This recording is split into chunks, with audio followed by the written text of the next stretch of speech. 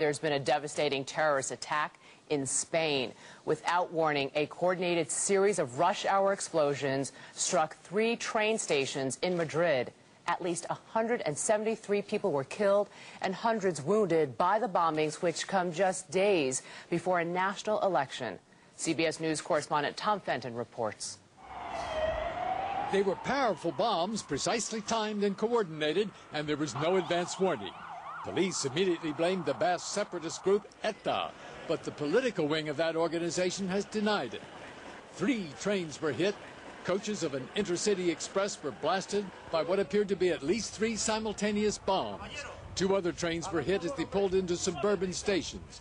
All were packed with commuters in the midst of the rush hour. Bodies were thrown from coaches. A huge rescue operation swung into action.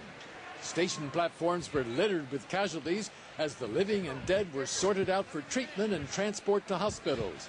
There's still confusion about the number of dead and injured, which is rising.